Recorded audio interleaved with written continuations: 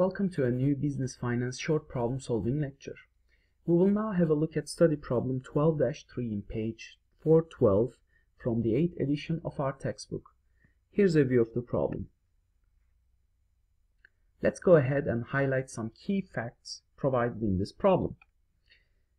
Our company will manufacture and sell 200,000 units next year, and fixed costs are currently totaling $300,000, and variable costs will be 60% of sales.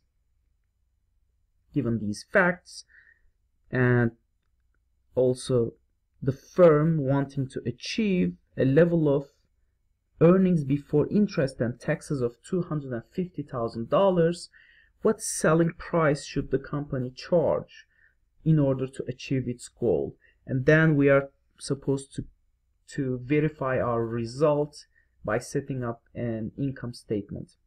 Okay, so let's briefly have a look at the income statement and what items come out of it. So we have sales, then we will have obviously variable costs deducted from our sales figure, then we will get our revenue before fixed costs, and then subtracting fixed costs from that we will get our earnings before interest and taxes.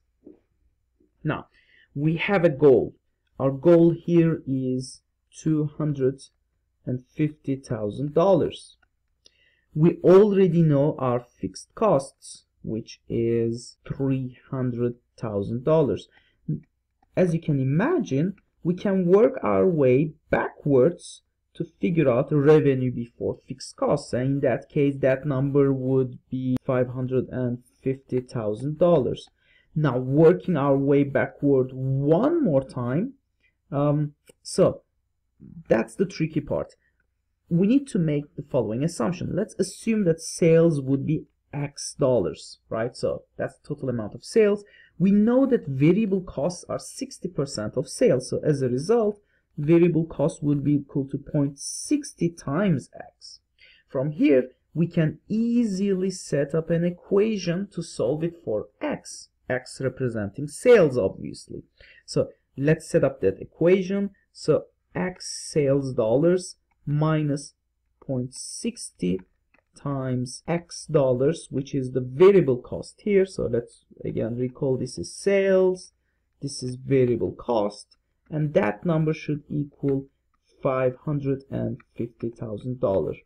Now it's quite easy to solve this problem, obviously. So this implies that 0.40x is actually equal to that $550,000 figure, and then we can divide both sides of our equation by 0.40. obviously the 0.40 terms will cancel out, and from here we'll get that sales is equal to 550,000 divided by 0.40 I should say, is equal to 1,375,000 US dollars. Now this is total sales, obviously.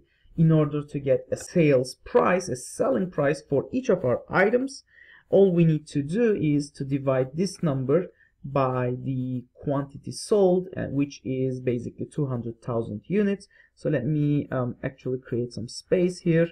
So it would be, as I said earlier, the price per unit is equal to sales divided by the quantity Q, and from here we get that sales of $1,375,000 and the quantity of 200,000 units, and finally the price comes out as 6,000. This is our unit price, $6,875.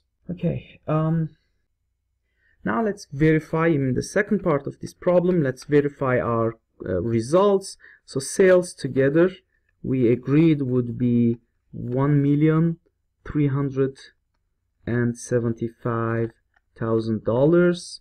Variable cost would be 60% actually, this amount, 60% of this amount, $1,375,000, is equal to $825,000.